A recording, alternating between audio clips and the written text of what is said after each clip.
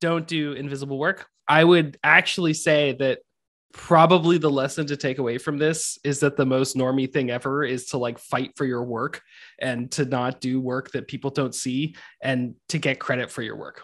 So we will go through and you'll see a lot of the similar themes. So hi, I'm Chris. I don't know how to screen share apparently, but I do work at a somewhat popular website. I also am a manager, and I've been a manager for a long time. And I've also had managers. In fact, one of my managers is actually in this Slack. Grant is in here. So if you ever want to know, like, just like why my life is terrible, just point to Grant and then just rag him right now. I can't actually see the Slack, but definitely just point to Grant. So let's do a little visualization. This is a representation of all the work that you, as a diligent employee of Acme Software, did in a month. Let's say this was like some big project that the CEO wanted you to do, right? And so it took 5, units of whatever. This is this recurring work that you do every week where you standardize code or debug something or something. And then here's, one ad hoc thing off to the side because someone from some department you've never heard of before comes to you and wants some kind of analysis. The problem is that if you don't consciously spend the time to track your work, this is what you actually remember what you did. And like a week later. And everyone knows this feeling, right? It is so hard to write about what you did the week before if you wait until Monday. And if we keep going with the same pattern, this is what you remember a month later. And if you go even farther and take one step away, this is what your boss remembers, all the things you did, right? For a month later. And this is what your boss remembers a year later. And everything else in there, if it's not tracked in some way, like if there's not a way to jog your memory that you did it, and very specifically to jog your boss's memory that you did it, it is as if it is invisible work, right? It means that you don't get credit for doing those things, even though, as we've established, if we go back, like you did all this super cool stuff, right? You worked on this big project, you did this recurring debugging thing, you talked to this like special person off to the side and helped them out with the project, and yet you don't get any credit for it from your boss if no one remembers that it happens. And the thing that I would like to point out, and the thing that I hope you take away with from this presentation, is that that happens all the time in tech, all over the place. And the fundamental problem is that performance reviews and promotion packets and whether or not you get a bonus or whether or not you get targeted for a layoff or whether or not you can do anything is based on what people remember you did. People as in your boss, your skip, other peers, and yourself, right? If no one remembers that something happened, it's as if you don't get credit for it. And the problem is that without tools, people really suck at remembering what people did. The solution is both simple and frustratingly difficult. It's to record your work and to tell people about it. And this really parallels very closely the stuff that Rose was talking about, right? Figure out what matters, record whether you're doing it, and then tell people that you're doing it. And that is like the reason I wanted to do this talk for this one is it's a very, very like norm comfy idea. It's just like record what you're doing and tell people about it.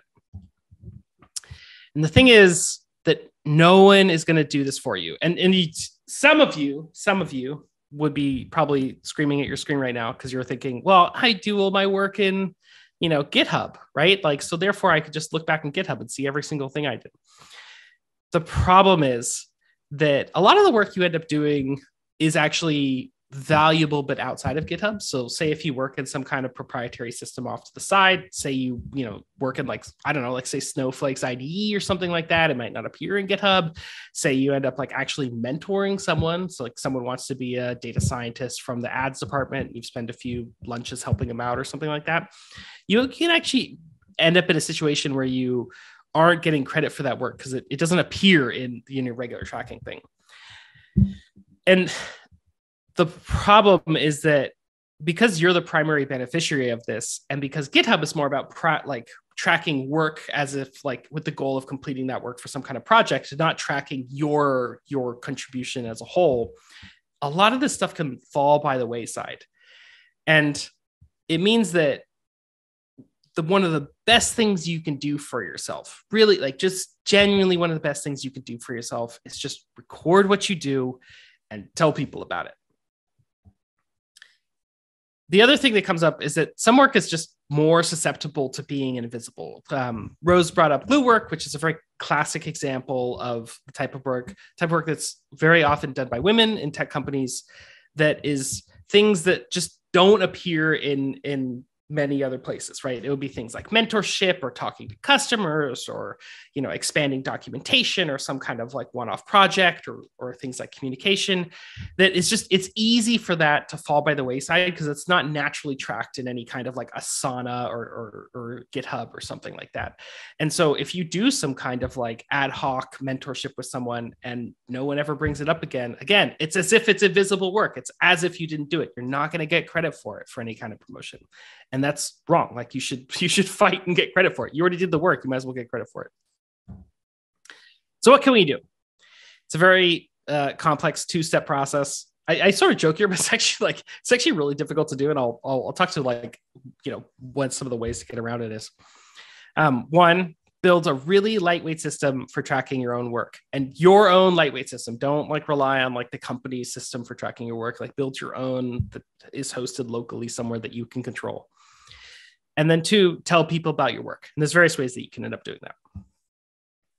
There are lots of ways to end up recording your work. And in designing this talk, I didn't want to focus too much on specific ways. Like Rose brought up the way that she ends up using. There's lots of different ways. I'll talk about a few of them. I'll talk about my own one, but whatever works for you is fine, right? The only real requirements to this thing is that you record what you do and then be able to use that and it'll to communicate back to people. Brag docs. Julia Evans, I think she came up with it, and I want to give her credit for it because I think she invented it, but I don't want to if it actually came out from somewhere else, I don't want to jump on their credit. But that was the first time I read about it, was Julia Evans or Bork's blog post. And the idea behind a brag document is actually super powerful. So you create this document that inside that document, you write really polished notes about, things that you've accomplished, right? And so you accomplish some project, you mentor some people, whatever it is, and you write those little nuggets in the document itself. And then you share that exact document with your boss or with your skip or something like that. And the thing that is very appealing about that approach is that the thing that you're recording your work in is also the thing that you're actually ending up sharing. So your communication pathway using the doc is actually the exact same as the way that you're recording it. There's tons of resources out there on brag docs. Julia has a template. There's also, you can literally go to bragdocs.com, I think, and there's actually a template there. There's tons of really cool things out there. There's lots of brag doc templates on GitHub. It's a great approach. What I do, because I was never able to actually successfully accomplish a true brag doc, is I keep a private activity log. So instead of having a document where I would write what I accomplished in, for some kind of project, I was always the idea of writing something in a way that was polished enough to share it to my boss, always kind of made it that I ended up procrastinating, actually writing down that I did the thing, and then I would forget. And so it was this vicious cycle. So instead I kind of split them up where I have a private activity log where I just write super messy notes on what I did. That is sort of the really, super messy one-line kind of notes, mostly just to jog my memory later on that I did something. The example on the second half of the slide is a real example of my activity log. I've changed some dates and blah, blah, blah. But basically this is what it looks like. It's just hundreds of lines like this. And I'm adding lines, I'm adding 2 or 3 lines a day, every single day, just dumping them in. And I don't think all those lines would really reach the level of bragginess. I don't know what to put, really like reach that level of, wanting to like show that to people. But I'm just like dumping anything that I think might be useful for the future that I can use it.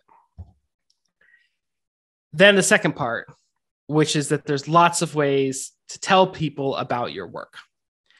And I think the thing that was difficult for me with the brag doc was that a lot of times, like the way that organizations communicate their performance and communicate like the work that you did is often like weirdly formal. So at the Wikimedia Foundation, like and Grant was my boss at the Wikimedia Foundation, we'd have like a separate thing. Like every quarter, I would like paste what I did into betterworks.com. That was where I paste it. And so like, it didn't really work with the brag document format because I would have to like take it out and put it into this like separate third-party SaaS platform to show my work. And so, to me, I think like, of course, like using the internal places of reporting work, like we used BetterWorks. So I would put it into BetterWorks. Written is way better than doing it verbally. Because you remember things longer if it's written and you can refer it back to them. But I don't think you should like discount the just informal, like bringing up that you did something, right? Like if you're having like a casual one-on-one with your manager, glance through your doc and make sure you say some of the things that you think might be interesting, right? Like just like it's, I wouldn't like formalize everything to the point where like the only way that you're talking about your work is through like this one document. I would just be like, I have tons of ammunition in my activity log and I'm just like hammering them out through every medium possible. I'm talking about it on Slack. I'm writing a weekly, update to the whole staff where I'm putting things in there. I'm talking about it in weekly one-on-ones verbally. I'm putting it into like a one-on-one note doc if I have like whatever I can. I'm like pushing it out there that I'm doing this kind of stuff. The one that's kind of like incredibly impressive, and I think I would like to do more of, is blog posts and newsletters. So there was this person who worked at Slack, and I won't name her, but she was really accomplished at Slack and an amazing person. And one of the things that she talked about sort of in like a private meeting, was that like by putting stuff out there in blog posts and newsletters, like here's this cool project we did, here's all the work I did on it, and that kind of stuff, like a project on your or on a blog post on your personal blog, you are in a way communicating it in a way that you can then refer to later. And so like even things like writing stuff for this audience is actually a way for you to communicate out that you're doing stuff, which is just super valuable. And it, we talk about things like brag documents or activity log in terms of like promotion for your current job. So think about it in terms of job security, but there's a huge benefit to actually just telling the world that you're doing stuff. Like if you're doing some super cool, I don't know, like some super cool new Kubernetes thing or something like that, like, like record that stuff in your activity log, write a blog post about it and put it out into the world. And like you will get credit for that in ways that are really interesting. You'll get, someone, when you're applying for a job, someone will look at your personal site, see the kind of stuff that you're doing, think it's super interesting, and then you'll sort of advance to the next round or something like that. And it's really useful, but you're not going to be able to do that if you're not sort of recording for yourself like what you do. The other one is that you should definitely keep personal access to the things. Don't just rely on the internal company systems. I say that because honestly, like no joke, the best place to put like your activity log or what you're doing, like the most easiest place, and it's wonderful, is if your company uses Slack, just use your own Slack channel, like direct message yourself on Slack. That's like, it's time stamped. It's awesome. It's amazing. But if you lose access to Slack, you're going to lose access to all that information. So like, I don't use that, even though it's so nice and easy and simple to use. But you really do want to make sure that like whatever happens, right, you can do it. And I actually messaged in our Slack for this conference that like the brag doc or activity log or whatever you want to do is a tool for you to build your resume. Like if you lose your job and you need to like update your resume, all of a sudden you have this huge record of what you've done, and you can sift through it and find some really interesting stuff. The goal for this whole thing is if someone asks your boss or like someone asks a recruiter or something like, what have you done? They have that deep well of examples to choose from. And actually, you know, Rose brought up this like really great point that I think people overlook, that as a manager, I know that there are times that I'm advocating for a staff member or like one of my reports, and then the report doesn't know that, right? There's some like special project that's coming up and I want them to be the one doing it. And someone, you know, someone's like, oh, I don't know if they're the right person. And like, if I have that, you know, like if I can dig through those notes and those brag docs for them or whatever they have listed, like I can bring up all these great examples. If I remember all those great examples, if I can look through their, you know, like formal, like, you know, letters that they're writing, like weekly updates or whatever that they're writing, I can use that as ammo for like an argument. And their actual report who wrote them like doesn't even know that I'm doing this, right? But like it's important. It's important. And if you have a good manager, that manager is advocating for you. And it's great to give them that kind of ammunition that they can use, even though if you end up not seeing it in any, you know, like you don't actually know that they're doing it at the moment. That is the end of my talk. And here's my little, I'm going to add this to my own activity log. Gave a presentation at NormConf because, you know, we should all track our work. And I definitely think probably the most normie thing to do is just to take credit for what we do, because what we do is pretty freaking awesome.